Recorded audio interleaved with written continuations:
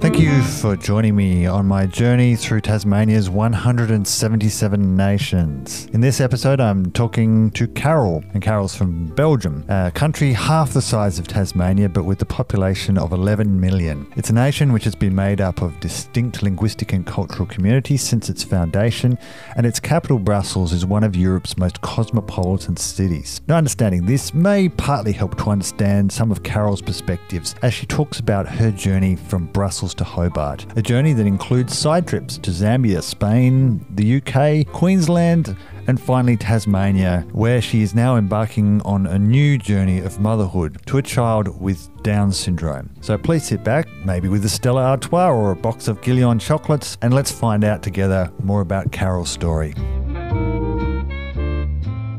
I grew up in Brussels, so the capital. So I spent all my youth there until maybe I was 26 years old, I think, when I came to Australia. So quite a fair bit of time. Yeah. So what kind of place was Brussels to grow up in? Great. Yep. Yeah, I really enjoyed it. You know, it's really different than here because it's much more populated. So you've got really all those houses next to each other, etc. But we're lucky to live in a house having a garden, and I really enjoy growing up there, especially when I became a young adult, because there was so many things available. I guess in terms of culture, in terms of I love going to concerts, gigs, etc. and hanging out in bars and drinking beers with your friends. It's really like the social kind of aspect of it that definitely I really enjoyed those years and had a great time there. So did you live in more like a city part of Brussels or more suburban? It's what you would consider here being a suburb. So we may have been maybe 6-7 kilometers away from the city centre, actually a bit like we here in Westmuna, away from Hobart. But it feels much more busy, obviously, because we don't have the houses like here. Mainly you've got a little plot of land of whatever 500 or 800 meters square with a house on it. It doesn't kind of work like that in Belgium. You've got just a lot more population, so way busier in terms of traffic and people around. And I grew up myself in an area that is quite multicultural. Yeah. So it's called Anderlecht, so people that loves soccer, what I call football. You may know that team because it's probably the best performing team in Belgium. And I grew up just in that place where going to school. I was with so many different nationalities, a lot different from Europe, but also from North Africa.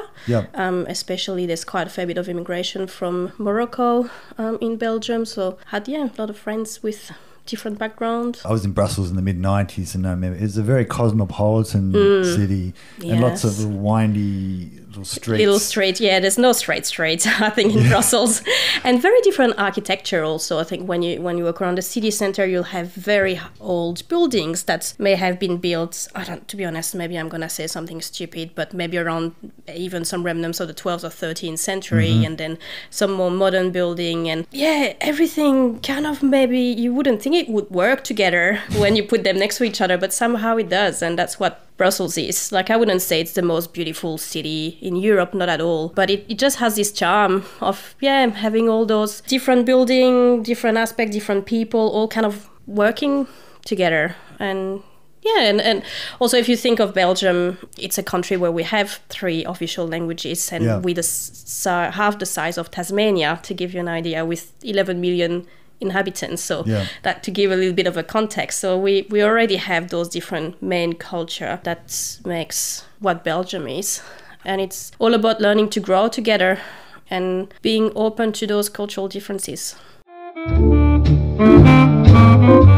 So my family French speakers, so grew up in French. I went to the French speaking schools also. Like, you start learning at school usually Flemish, which is a similar to Dutch, so the language that people speak in the Netherlands. That's Belgian from the north part of the country most of the time speak. I've always been terrible at it. So it's still, but although last time we went back to Europe, I kind of surprised myself being able to actually converse a little bit in Flemish, which I was like, there's, some word stays in your mind. You're able to kind of converse a little bit, but if I was one day to go back to Belgium, that would be one of the first things that I will really want to do, is being able to have a better Flemish and being able to converse with. Yeah, because I was going to ask whether people were usually, whether it was normal for people to be multilingual, or whether they people just tend to use their own language or be fluent in their own there? There's a little bit of everything. I think more and more now in Brussels, there's really, people realize the importance of talking different languages and especially the official languages. So if you speak French and Flemish, your chance of securing a job is obviously much higher because being in Brussels, it's both official languages. So a lot of roles will need you to be able to interact in those two languages. So there's a trend at the moment also where French speaker family will try to educate the children within the Flemish education, so like that they can learn the language, and the opposite also. And I have to say that Flemish speaking people usually are way better to learn French than the opposite. I don't know why, but maybe they make more effort. More people to speak to, perhaps. Yeah, maybe. And so is language part of people's identity? Do they identify it as being part of a group, or is it just a means of communicating with the people around you? You definitely feel that if you look at the French speaker and the Flemish speakers, there's two different communities. There's different interests. There's like whether it's in terms of music, in terms of like we've got quite a few good exhibition spaces in Brussels. You have different kind of exhibition that will be put by one community or the other community. When I was there, definitely I think sometimes it's still lacking of integration in between the two culture, because I think they still kind of live a little bit separately. So if I reflect even to all my friends back home, I will have French speaker friends, I have international friends, and I've got one friend who is Flemish, Belgian, but it's quite funny because we met when we both spent some time in Zambia working there, and that's where we met. Right. So because it's an English speaking country, we just started interacting in English and we still speak English together. So, it's just a bit of an example, although she speaks perfect French. There's more and more schools, though, that start doing bilingual classes. Yeah. So especially in Brussels, where you can enroll in the French-speaking systems, and you'll have a portion of your class that will be done in the other language, which is great. Because it really... Yeah. And those initiatives needs really to grow more and more, because I think if you can speak the other language, when you learn another language, it's so much about learning also about the culture of the other community, but also different ways of thinking. Yeah, because language is organized differently. And so, I think if you grow that understanding, you'll get closer to the other community, I think, by essence. So it's great to see more and more schools that are bilingual. I thought that might be more the norm than what it is. No, it's still kind of more the exception than the norm. But many more people, I think, are wanting to enroll their children in those sort of structures. So there's definitely a push for those to become more the norm. I did an exchange semester going to study in Spain, so I learned Spanish there, which was great time. Sometimes I wonder why I go to some places, because I decided to do 6 months study in Spain when I don't speak a word of Spanish, so that's quite interesting, So it was really learning from scratch, being there and really wondering why did I choose to do this again. But in the end, it's always a great experience and a great adventure. Yeah, well, I mean, sometimes it's good to be out of your comfort zone and have to try and navigate all the problems. Yeah, definitely. It's character building. Yes. In Belgium, it's quite traditional that you finish the equivalent of grade 12 and then you go to uni or to TAFE, or you pursue some education. Reasoning behind, probably because education is way cheaper than what it is here. And there's not many jobs that you'll be able to secure being a young 17, 18, 19 years old. I think there's bigger importance in having a diploma or a master to be able to access some jobs, where here I think you can be much more self-made, if you can start at the bottom and kind of climb the ladder proving what you're worth, which is probably a little bit more difficult in the world of work in Belgium, so that's quite different.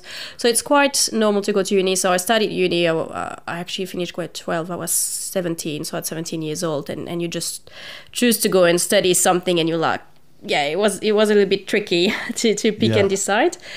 So I did study sociology and anthropology, mainly. So I think that I've always kind of been interested in those aspects and people and all those, I don't know if it's social sciences around it, which was very interesting. But I think what I enjoyed the most of my studies being able to go elsewhere, and go to Spain and then keep on traveling. I work in recruitment, and I kind of fell into it back in Belgium. We've got what is called student jobs. So usually July, August, or during school holidays, employers have the opportunity to employ students for lower pay rate or whatever. Yep. And I ended up getting a month of work for a recruitment agency, for which I did a month of work. Then because when I finished studying, I was like, I'm not ready to work yet. I don't really know what I want to do.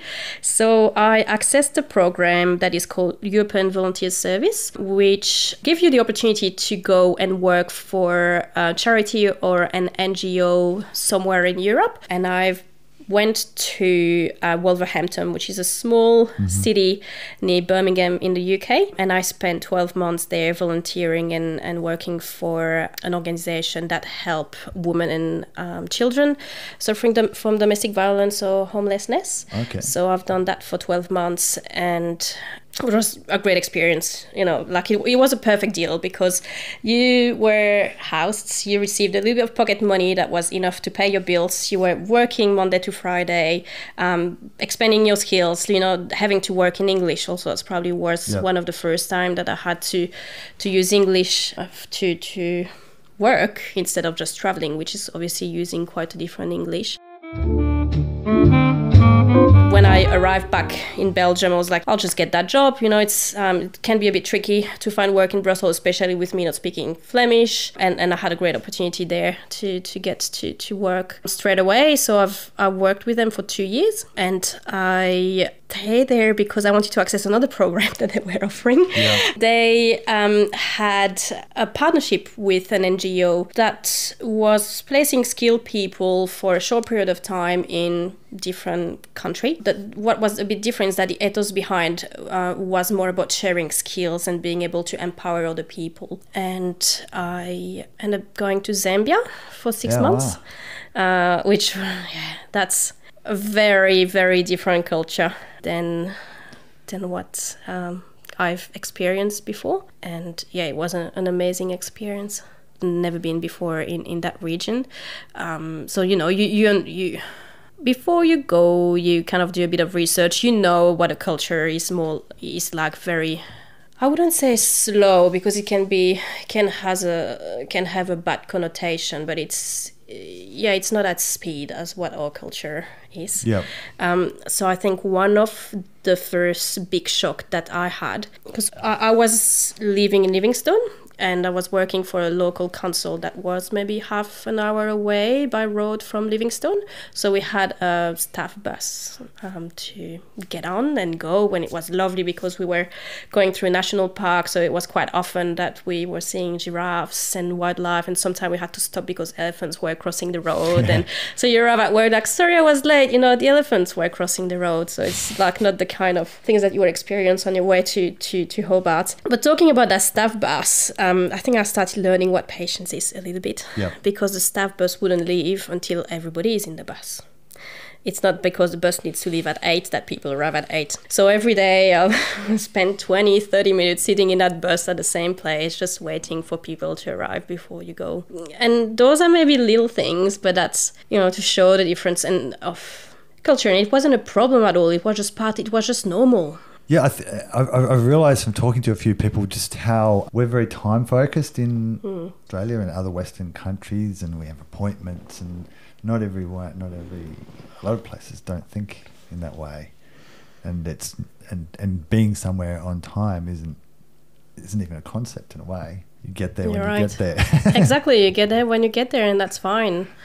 And people will not really wait for you. They will just do other things until you arrive. So that's probably one in terms of cultural differences. And then, Zambia was just incredible. For me, it was all the kindness of people living there, and the different perspective on life, and the happiness that I could feel from those people that were somewhere living with nothing, the health is different. It's not as health system is not as good as what it is here. So I met families who lost children or, lost really close family members quite early on, but they were just enjoying day by day and showing really this happiness. And I think that taught me a lot about stepping back, reflecting and just enjoying the moment for what it is right now and enjoying the now and not just the projection and not just, we're so driven in achieving things, in the doing.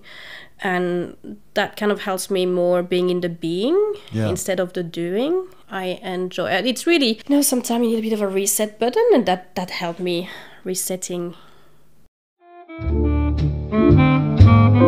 So coming back, I was like, okay, I had still a bit of savings, so I wanted to go traveling. But I didn't really want to go traveling on my own for a long period of time. I think for me, there's something about sharing the experience with a friend. I find it that much more valuable, and I really like that aspect. And I had a really great friend of mine, Claire, who actually told me, I'm going to Australia.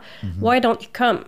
And I was like, oh, yeah, I've never thought of Australia, to be honest. I'm probably wanting to travel more in countries that are a little bit more different than, just more emerging countries. But I was like, what's important for me is to share this moment with someone. And why not we go to Australia? We'll be glad to travel with you. And I packed my bag and arrived in Australia. So that's how it all started.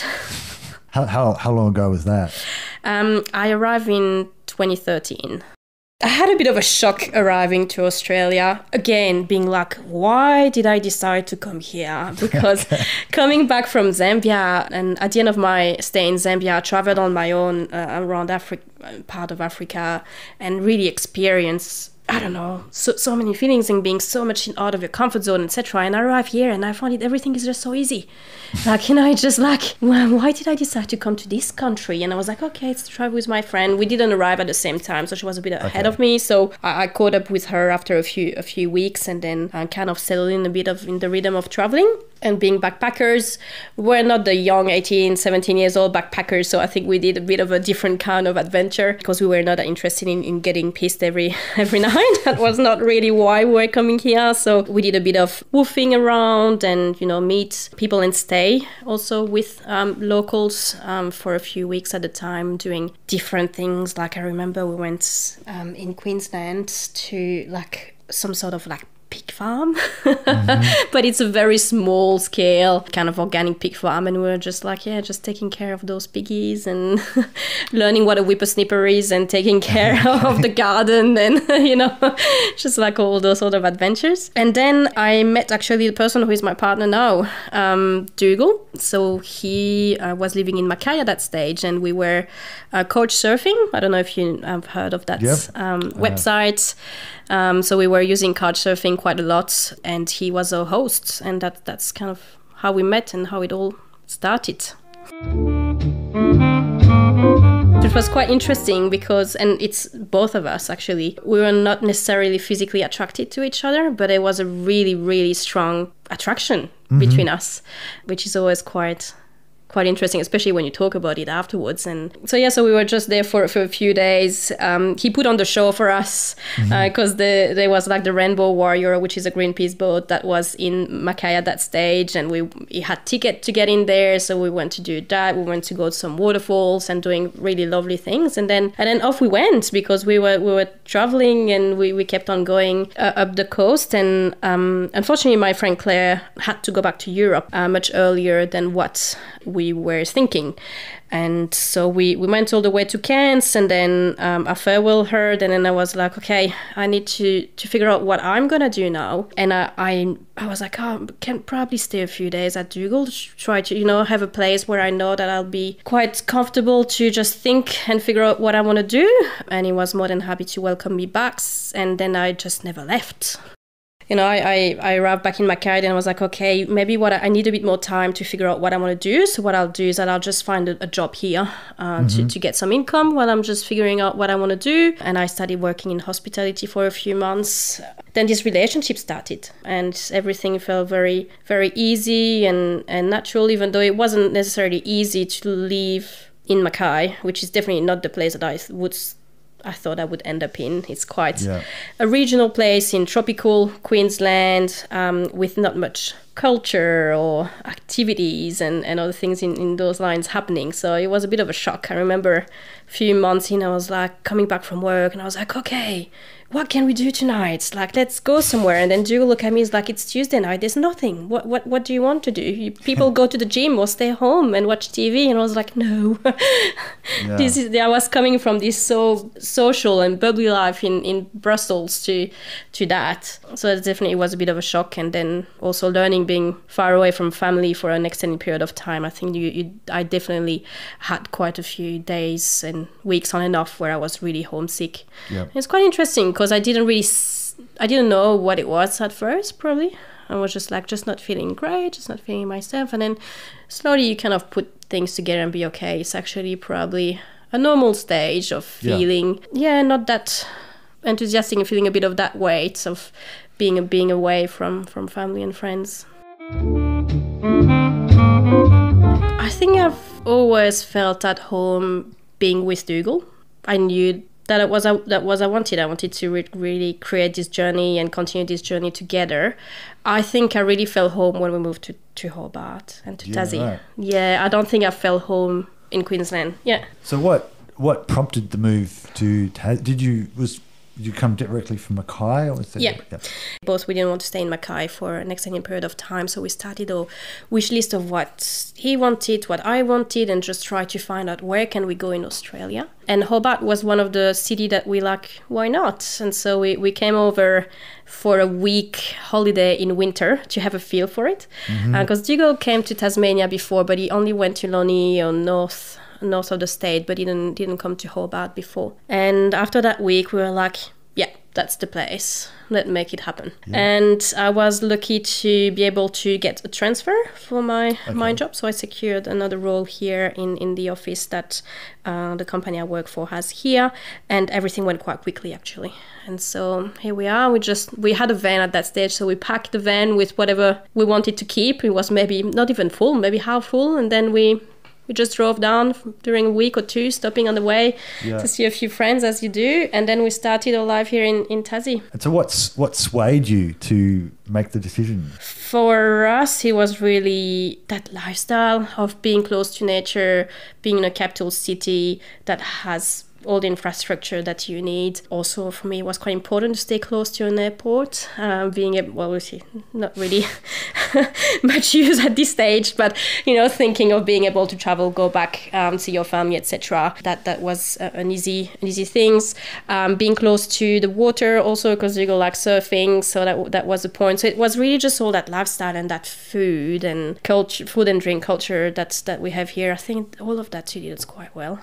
So yeah, really felt home when we arrived in Hobart, and we arrived just before winter started and got into the dark mofo and all that, and just like start meeting people, and we quickly really found people and created our community here. And I think the sense of community that you can have here and meeting people that have similar interests and thoughts process of us. Yeah, I think that's what has made also quite a bit of difference since really having these friends, and that's our community, that's our family here. We don't have any family, like blood related family here. So obviously our friends, and we value them a lot. Yeah, that's a critical thing with settling in any new place, is being able to find that community. So was it relatively easy to sort of make those connections? And I don't think we found it very difficult, and I have to say that Dougal is the most open people person ever. Like he is he's a magnet to attract people, and he's got this really open and positive always attitude. So we were in Mackay, he probably knows 99% of the population here. We were here in Hobart for a few months, and he knew already so many people. I'm not as extrovert as he is at all. So for me, probably I wouldn't say it took a bit more time, but I'm probably more picky. I'm probably just picking a few friends, but going a little bit more deeper in the relationship with them. So we've got different probably ways to approaching that. But no, I didn't find it difficult. It just takes a bit longer, I think, coming by the fact we're a bit older, so you know, you don't go out every night as you do when you when you're in your early 20s and create those very, very quickly strong friendship. It takes a bit more time, it takes a bit more work, but I didn't find it difficult. I think if you've got some specific interest and you're meeting people through hobbies or other sort of activities, I think that's kind of helping. But obviously it was easy for us because we had good English. We could really interact easily with people. And I can understand if you're coming from, you know, different background with maybe less English, that it would be harder to get in there, definitely. And you started a family here, is that yes. Right? Started a family here. So we had a little Leo that he's almost a year and a half already. So it has been quite a big journey. Was that part of the plan? You thought you'd come here and start a family, or did that just happen? No, we knew we wanted to have a family, but before we moved here, we actually, Dougal very often worked different hours than mine. Okay. So for me and for us, when we decided that we'd like to have a family, I think it was quite important that we could have similar working hours. So that means that we could spend more time together on weekends and evenings, etc. And making a move here to Hobart, actually, Dougal had some work opportunities coming down the track that were where everything kind of aligned. And at that stage, we were like, we're not spring chicken anymore. we should get going and try to do that. And so that was quite planned. And Tassie for us seemed to be, and Hobart seems to be a great place to have a family and raise a child. So we went up for the adventure. What was your experience? Welcoming Leo in this world was a lot of different emotions.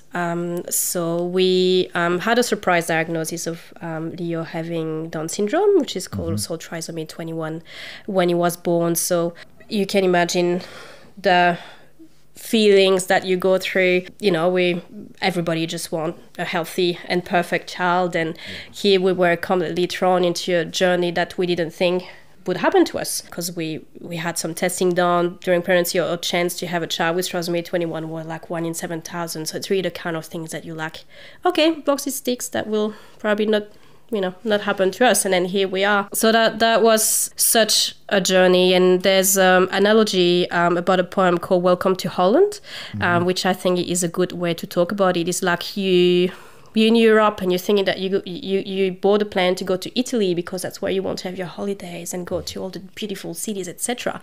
But actually you land in Holland and you're like, what is this place? Like that's not what I signed up for. I didn't want to be in this. But then so you discover all the beauty of it and all the interesting things that's made this country so beautiful. So I think after the shock and acceptance of the diagnosis, we just embarked in a new journey. And I think I became a mother, but also an advocate for my child the day he was born. And he's such a lovely little human. He's very sociable, smiling, and he's smart. He started signing this week, so which is amazing, because there's quite a delay in terms of communication for people who have trisomy 21. They will take a bit longer to talk. And I only speak French to Leo when my partner speaks English, so he will be also bilingual, so it will take even longer to start talking. So we're using sign language with him for him to be able to communicate, because he understands a lot and everything. It's all about, you don't realize, but how many muscles you have to mobilize just to make a sound or a word, etc. And that will take a bit longer to get there. So he will be able, and he's showing us now, that by using sign, he will be able to communicate his needs to us, which is beautiful. And I think what is beautiful also is all the community we've got around us. And when I just think of all our network and our friends and connection, how they embrace Leo for who he is. And that has been so far a wonderful journey. We've got obviously a great team helping us of professional to get him to his full potential. And I think when I gave birth to Leo, my fears were really more about how is he going to be accepted.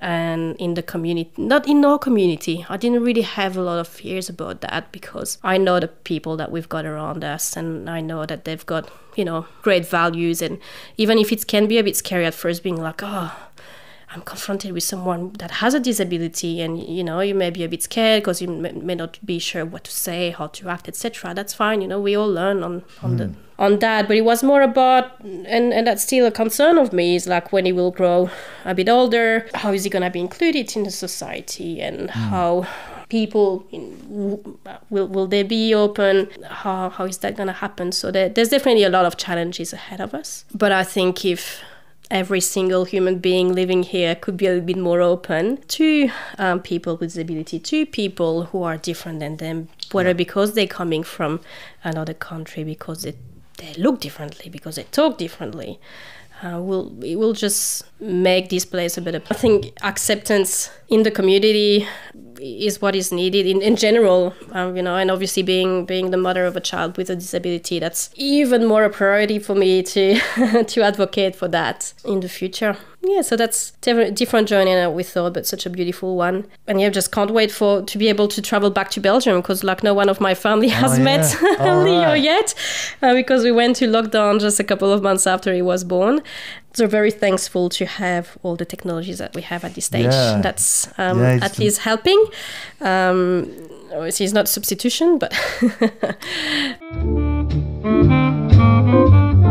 After being here for 8 years, I have the impression that my cultural differences are kind of melting more together, and I really had to question myself and try to put me back when I first arrived in Australia.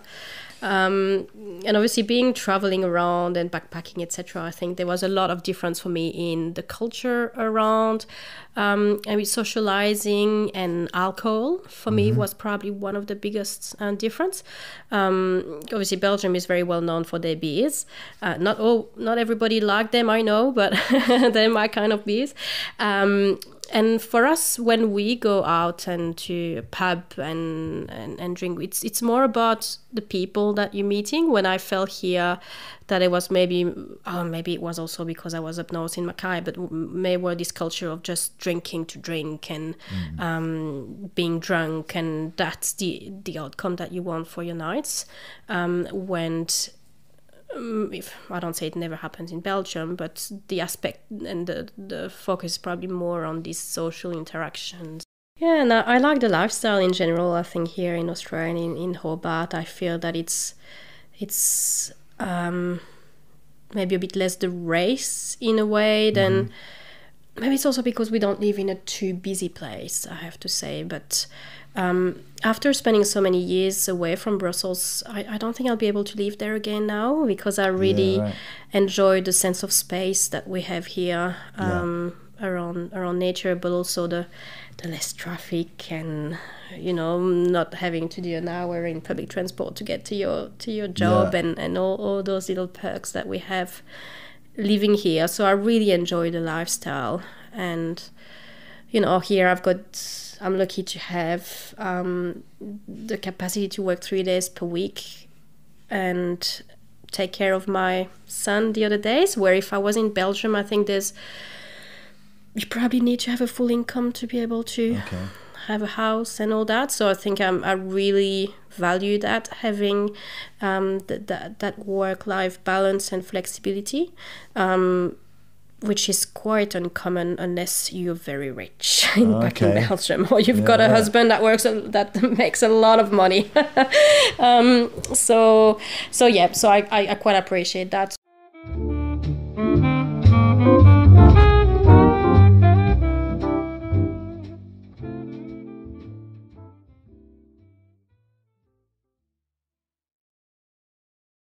Thank you for listening to another episode of 177 Nations of Tasmania. Don't forget you can also follow us on Spotify, Facebook and Twitter. Just look up 177 Nations of Tasmania. And thank you again for listening.